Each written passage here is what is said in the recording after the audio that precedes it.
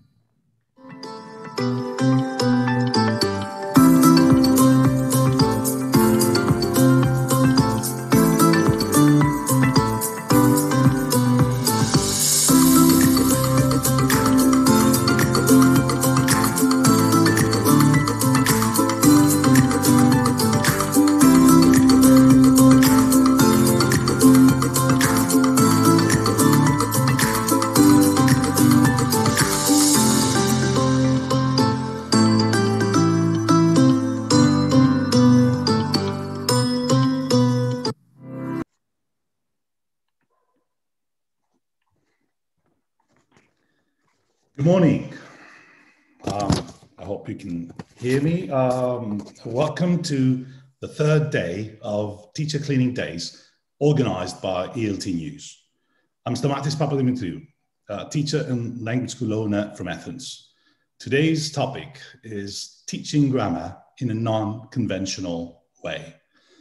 Now, this is a brilliant topic, wouldn't you say so? I think the way teachers approach grammar is a clear indication of their general philosophy about language teaching and language learning.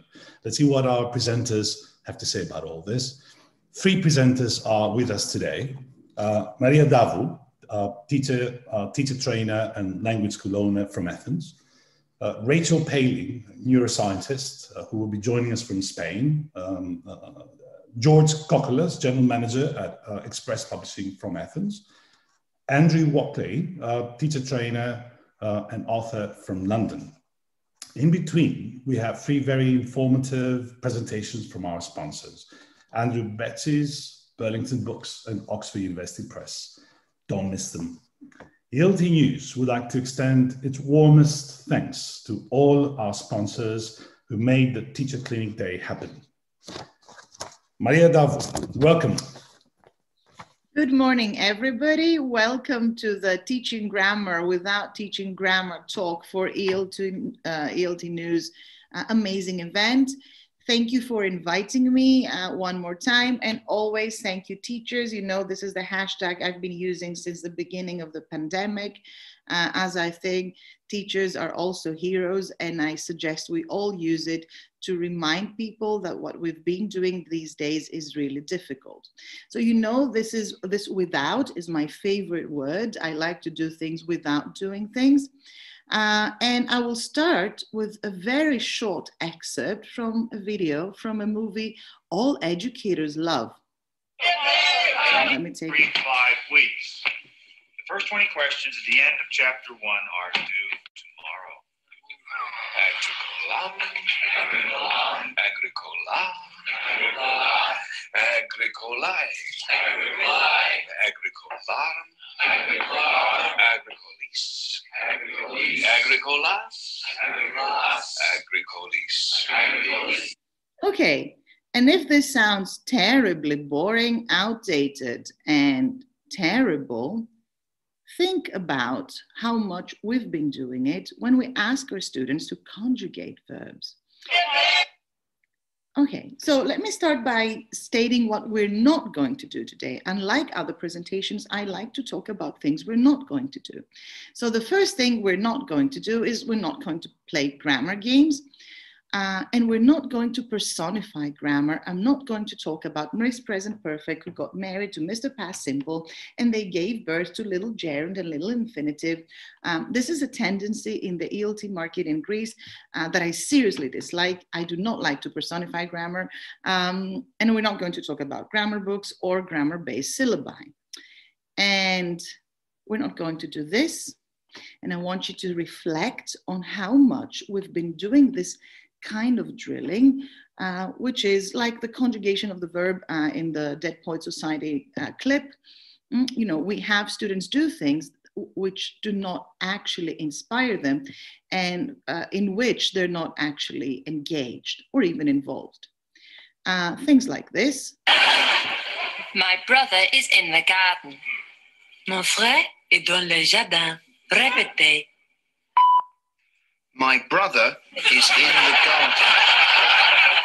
Where is the bicycle? Où est la bicyclette? Répétez. Where is the bicycle? So the idea is that we ask our students to do things that are empty of meaning, that are mechanical.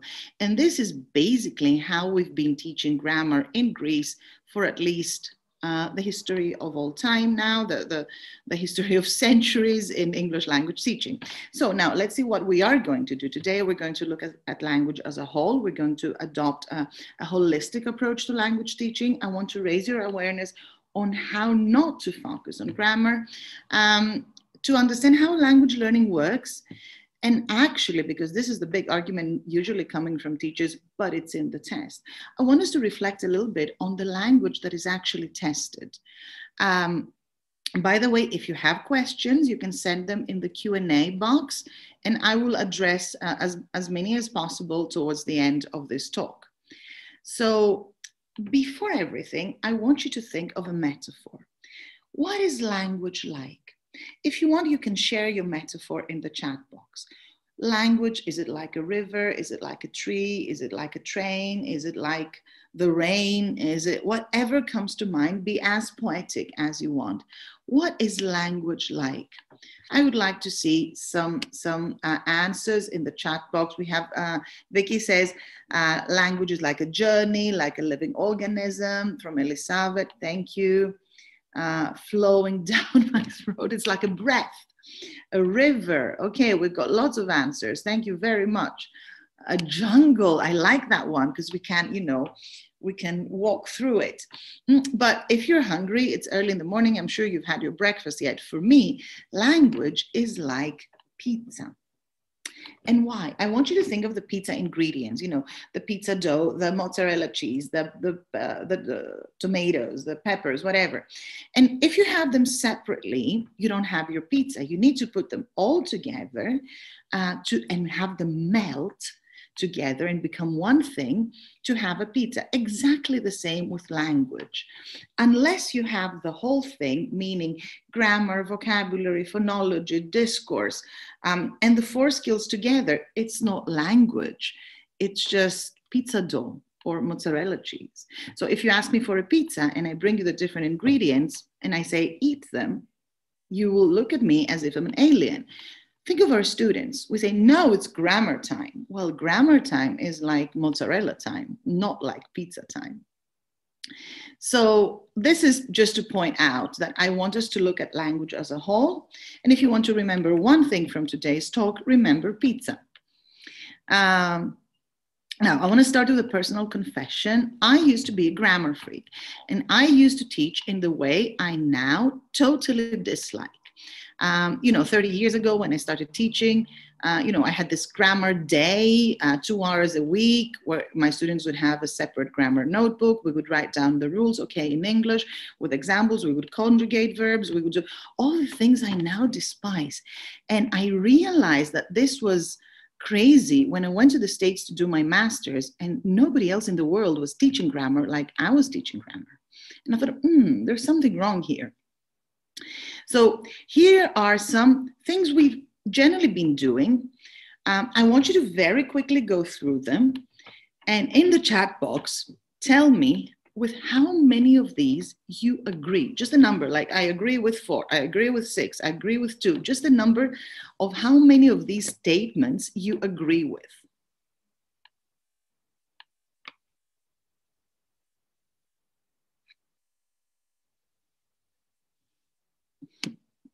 Thank you for this, Efrosini. Hi, Penny. Okay, we've got 1, 3, none, Dimitra, 5 from others, 4. Okay, people agree with a number of these statements. Normally, if you look at second language acquisition research, and if you look at experience as well, we should disagree with all. You know, look at number 6. My best students are grammar experts. My best students are not grammar experts at all. They're YouTubers or gamers or people obsessed with music and songs and films and series.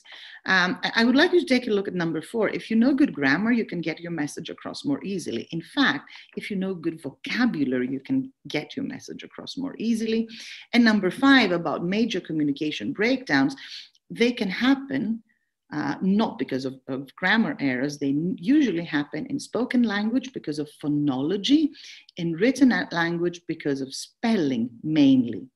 So, you know, have you ever seen anybody traveling carrying a grammar book? We need words to communicate, and words have grammar inside them. There is no such thing as a word that has no grammar. It's a part of a speech and it has a certain morphology. So words carry grammar.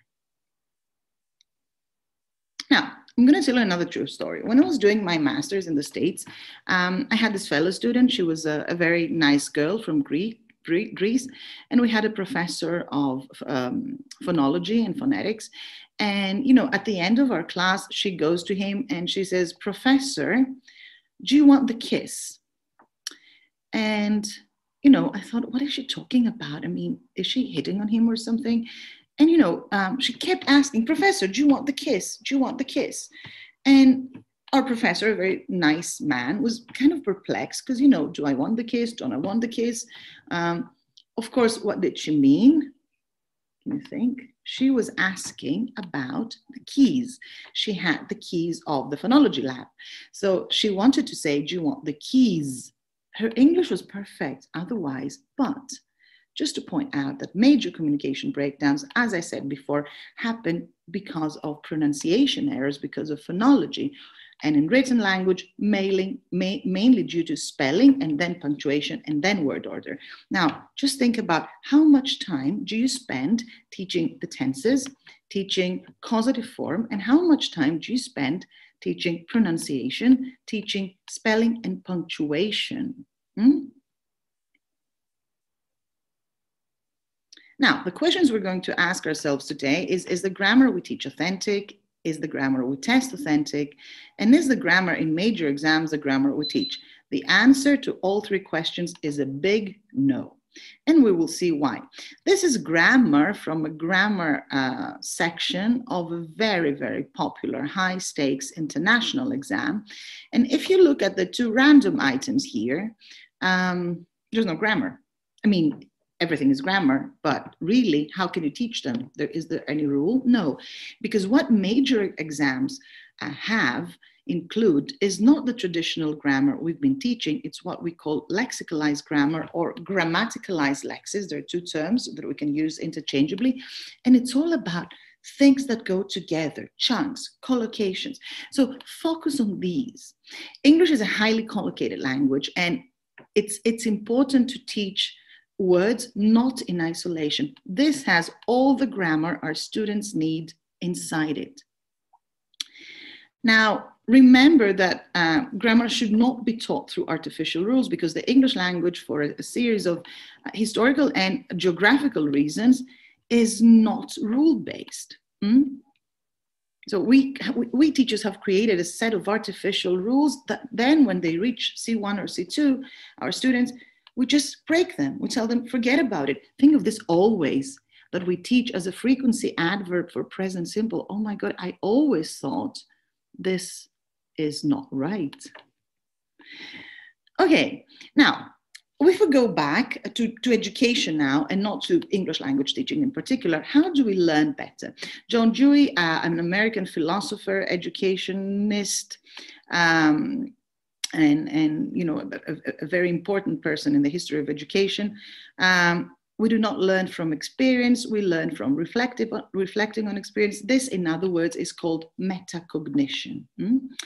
So historically, people at the beginning of history were learning by doing things through their experience. Then with formal education, they started learning by studying things. And nowadays we know through neuroscience that we learn better when we do things, experiential learning, and then we go back and we reflect on what we did. And this is metacognitive learning.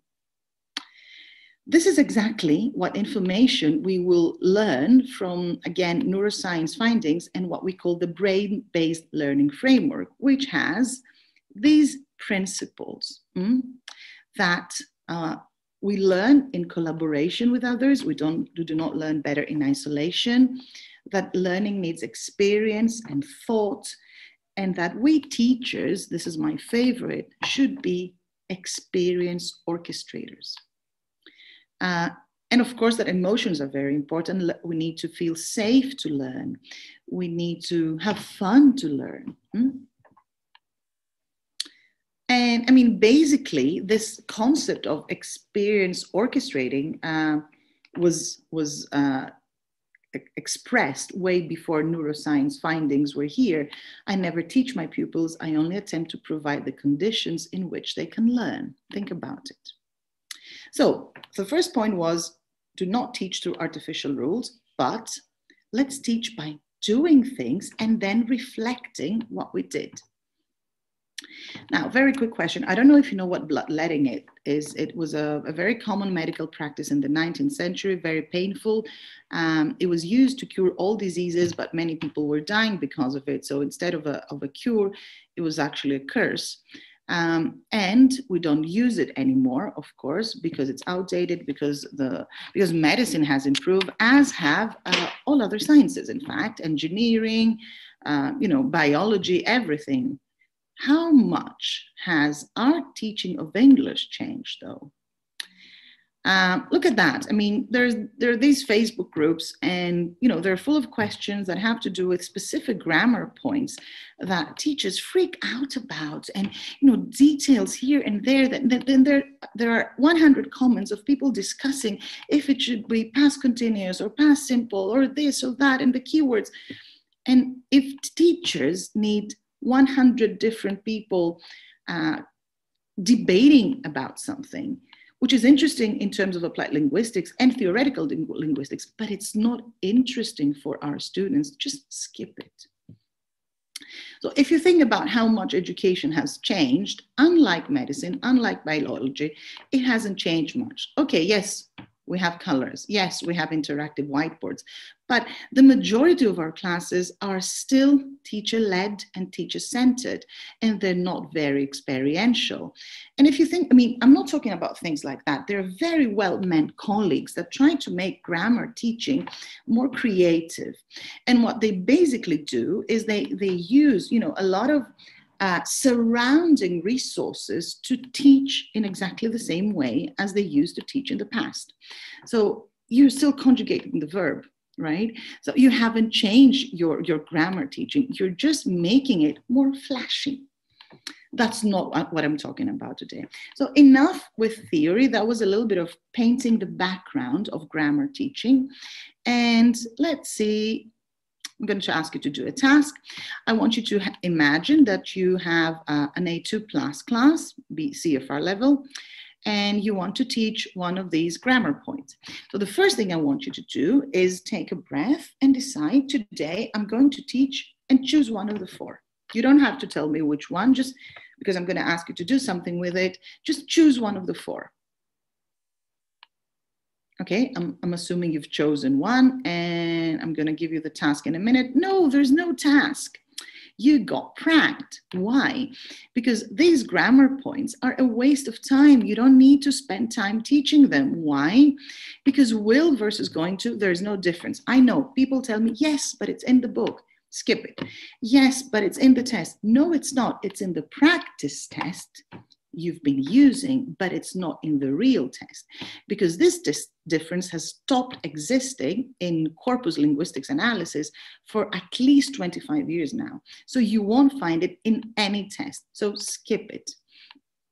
There is one difference that you can teach later on, and especially when it comes to formal writing, essays, and so on. That will is more formal, and going to is more informal. Other than that, this example with the clouds, how gray they are, and if you're certain it's going to rain, if you're not certain, it will rain. And this doesn't make any sense. Skip it. Instead, play games, have fun, experiments, whatever you want with your students. Stative verbs, see, this is an old movie. I'm understanding what I'm reading. And if you watch Netflix or Amazon Prime or whatever, you will see that in all series, stative verbs are being used in very non-stative ways. Skip them or expose them to their correct, let's say, use, and forget about the rule. And these are examples from Cambridge Dictionary or Penny Eyre, a famous linguist. And Leo Sullivan, one of my favorite linguists, also believes, and this is from Aya Teffel in Brighton, I think, his talk, that, I mean, it's time not well spent. The same goes for other grammar points like less and few, because, you know, I'm sure you've heard Obama's talk where he says less people. So yeah, I mean, in the old grammar rule, less people is wrong, but do we know better than Obama, the most educated president in the history of the United States? So the question is, how can we teach grammar, and can we teach grammar? And the answer is yes, we can. Don't worry, we can teach grammar, but we can teach grammar without teaching grammar. So everything we teach has grammar in it. This is why I love grammar. Let me remind you, I'm a grammar freak. I read grammar in my free time, and I think teachers should know perfect grammar, because this is one of the reasons we chose this job. Like a chef needs to know which mozzarella cheese is the best for his pizza. But this does not mean that this is how we should be teaching. So let's just teach the language. So this is the basic rules of teaching grammar without teaching grammar. Have a look at them. What I want you to focus on is the rule of economy. Economize on presentation, maximize on practice. Can you guess the maximum time we can spend on teaching, on presenting grammar points? The maximum. So if we want our students to be with us, can you guess how many minutes? Thank you, Nicole. It's 5 minutes, 5 minute maximum, minutes maximum. After that, our learners will be thinking of, you know, video games, their boyfriend or girlfriend, this fly on the wall, but they won't be thinking of what we're saying. So 5 minutes maximum. And ideally, you organize the experience first. You spend 5 minutes on presentation. If necessary, you go on with practice, which should be fun and experiential as well. So let's see practically ways in which we can teach grammar through different channels, which is not the traditional teaching, explicit teaching of grammar. And let's see some examples from the classroom. Now, this is an exercise. In fact, I want you to close your eyes. I'm not going to show it. I want you to close your eyes. Everybody close your eyes. Don't fall asleep. Just close your eyes. And I want you to think of a person you really love. And I want you to think of what this person is doing right now. Are they sleeping? Are they having breakfast? Are they working? Are they listening to you, and my presentation along? Just think of this person you really love and what they're doing right now. Now, open your eyes. Normally, I would ask you to share with a partner. Who did you think of, and what is this person doing right now? And what is this? This is a present continuous exercise, and this is how I introduce present continuous. Or you can tell your students, now that we're doing online classes, look outside the window and tell me what you can see. And what is this person doing right now? Or what is this dog doing right now? Or what is this car doing right now? And this is another one of my favorite exercises on present continuous. It comes from Oxford Discover. Look at how present continuous is presented through knowledge of vocabulary, content, and visual literacy. So really, you need to understand everything to be able to do this exercise, which seems very easy, but in fact, it involves all cognitive skills here. This is a holistic grammar exercise, teaching grammar without teaching grammar. The whole idea, therefore, is to teach lexically, to focus on the word and its surroundings, on the chunks. And the grammar, these chunks carry in them. So my favorite way of teaching nowadays, and it has become a very favorite way of teaching for lots of teachers, is through narratives and through storytelling. So, and through creative writing, meaningful communication in English, even very short phrases for very young learners can promote and speed up English language acquisition. And these should be personalized. They should be really creative, like have them write poems, have them write songs, have them write crazy stories. And all this carries a lot of meaning. It's very motivating, and it's full of grammar. You can teach grammar through CLIL, Content and Language Integrated Learning. And this is an exercise I use with my B Junior class. But you can use it with any class of young learners. It's an example of CLIL and grammar teaching. The question is, does it sink or does it float?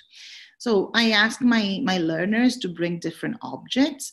And basically, the whole discussion is gravity, about gravity. Do objects sink or float? And we predict. So I ask, guys, does it sink or does it float? And they say, it sinks, it floats, they predict. And then we see what happens. And then we also might say, no, it doesn't sink, or no, it doesn't float. And of course, all this is to teach present simple third person, affirmative, interrogative, negative, in a way they will never forget. And in fact, even our test at the end of the month or the unit is with examples from this exercise. There is a great video on YouTube with a lady doing it with, I think, first graders, the exact same experiment, and you can use it for your test. And of course, we can teach grammar through arts and crafts. Be careful though, because there's a lot of craftivities going on around us. We are language teachers, language educators, if you want, and we're not art teachers. So every time we create a craft with our learners, it needs to have a language focus. Because when we talk about experiential learning, it does not mean it's easy. So take a piece of paper, draw something, give it to me, great, thank you very much.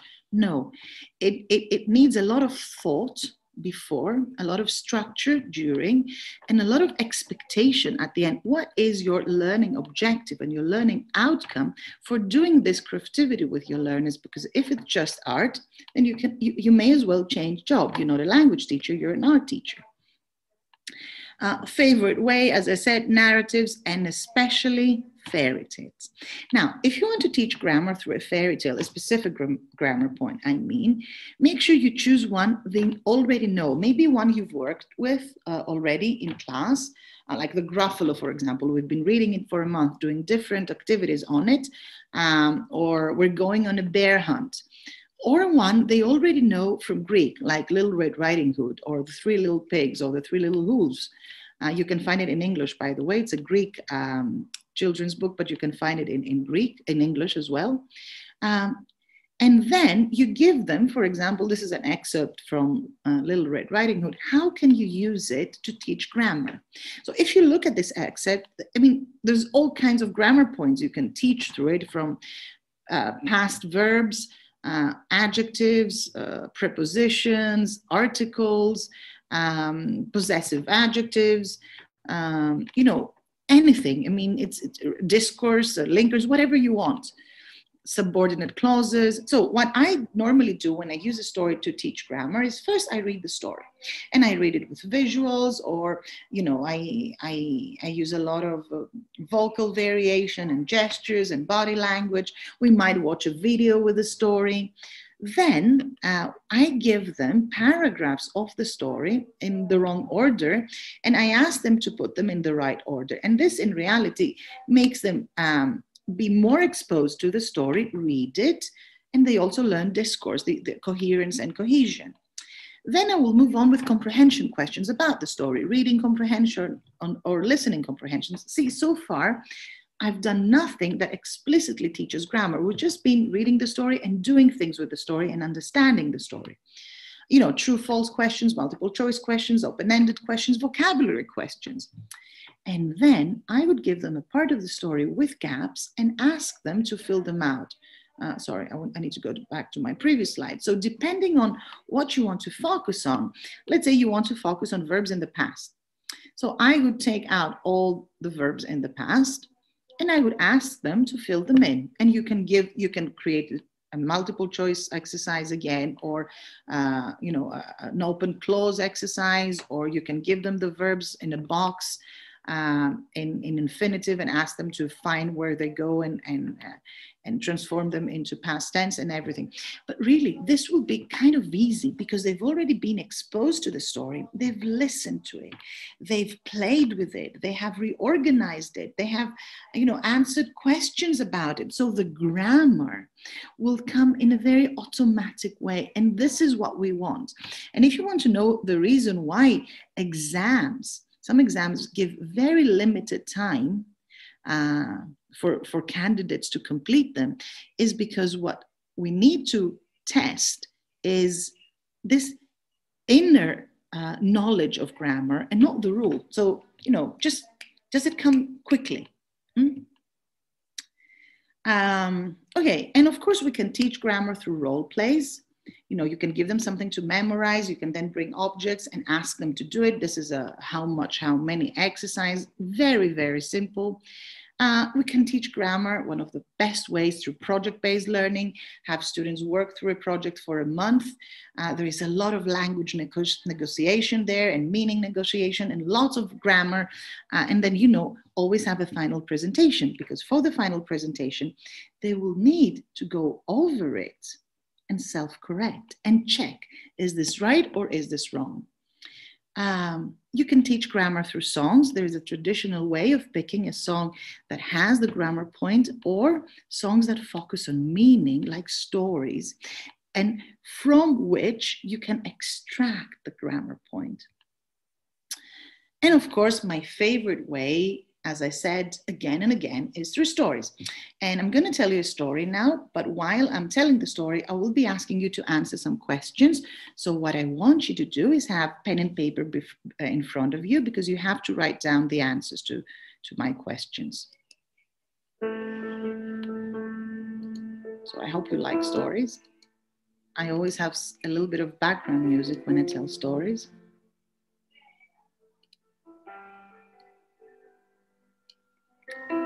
Okay, are we ready?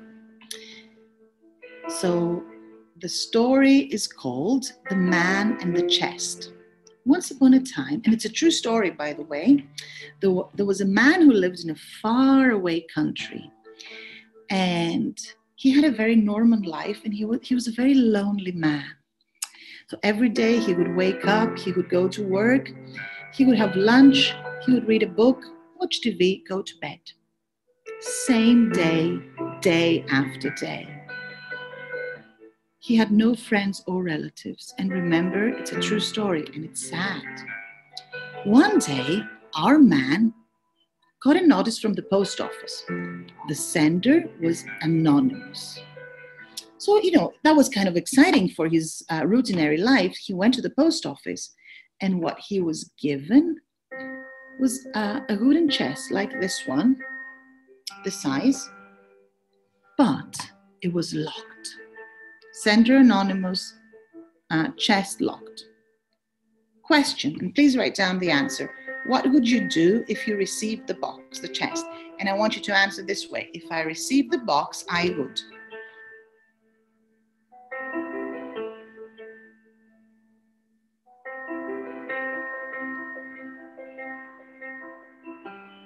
Okay.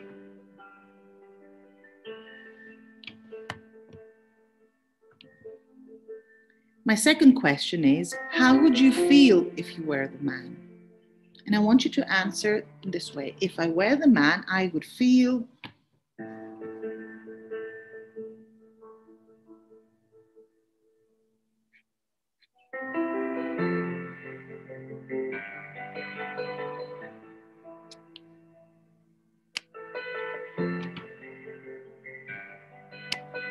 Okay, now, I'm sure you've given several answers. So our man felt scared, felt curious, felt excited.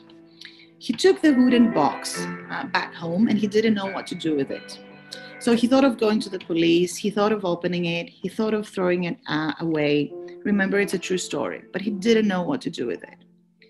So a week went by, a month went by, a whole year went by, and he still hadn't opened the box. After exactly 1 year, the man got a second notice from the post office on exactly the same day, 1 year after. It's a true story. And he went to the post office again, handshaking. This time, again, the sender was anonymous. But this time, the box, the wooden box, was small like this. And it was not locked. Inside it was the key. So now I want you to answer this question. What would you do if you got the key? Please make sure you use the structure.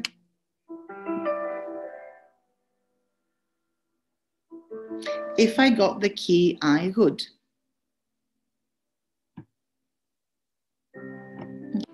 So I'm assuming most of you would open the box finally, or would find it very strange and go to the police. Our man got the key, went home, his hand was shaking. He went near the lock. He thought, oh my God, I'm going to open it and find out what is in there after all this time. But he said, no, I cannot do it today. I'll do it tomorrow. I'm too stressed. It's a true story, remember, and it's been 15 years since it happened, and the man hasn't opened the box yet. So the next questions are, what do you think is inside the box, and why wouldn't the man open it? And I have a discussion with my students, which is kind of interesting. And, you know, I see students after many years and they still ask me, you know, did he open the box after all? So, but basically this is my way, this story is my way of teaching, introducing the second conditional. I don't talk about it. It's very guided. It's very implicit, and it's teaching grammar without teaching grammar. Now, James Purpura from the University of Columbia at a summer school in Siena on language assessment told us that this kind of grammar quizzes are okay.